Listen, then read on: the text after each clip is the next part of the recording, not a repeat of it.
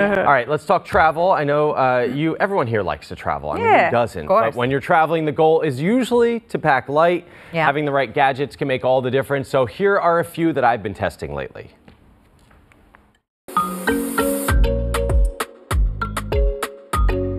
When you're traveling, less is more. These gadgets won't add much weight to your bag, but they pack a lot of useful features.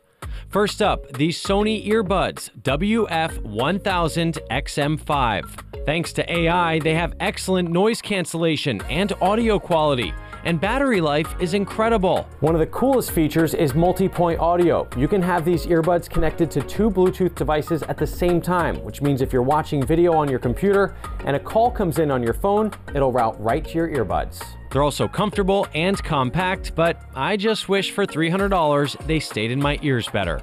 On the plane, stay entertained with a Nintendo Game & Watch system. The $50 handheld is preloaded with classic Mario or Zelda games. No internet or downloads necessary. They finally seem to be back in stock at retailers. Using your phone for entertainment? Check out Clicker.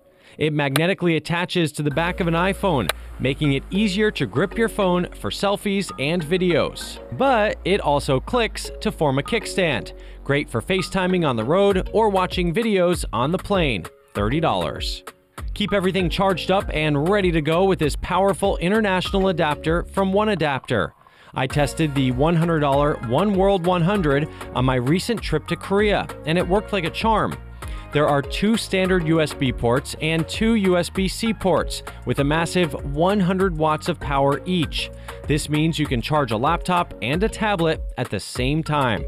More power means less charging bricks to carry. It works in over 200 countries. Speaking of cables, check out these minimalistic charging cables from Nomad. The charge key comes in Lightning or USB-C, and they clip to a keychain, so they're always by your side. Lightning is $35, USB-C is $25. The ends magnetically attach to each other when they're not in use. Very convenient. Now, if someone could only invent a gadget so that I could pack everything for a week-long trip in a carry-on, then I'd be set. Seriously, how do those people do it? I don't know. Yeah, I don't You have those airbags. No, I cannot. Roll them real tight. Yeah, you did. I decided on my last trip, you know, I got the pressure to pack in a carry-on to Seoul. Yeah. And I was like, you know what? Why? No, well, because then you don't have to deal with it. No, only if you're changing flights. I know, if you're trying to lose it's only a week, right? It was like 4 days. You can't do 4. I can do 4 days. I can do I just do 10 days. When I put everything in the bigger suitcase, there was so much extra room. I'm like, all right, I'll take that. And I was just like taking things off the shelf. You're an overpacker. I would think so.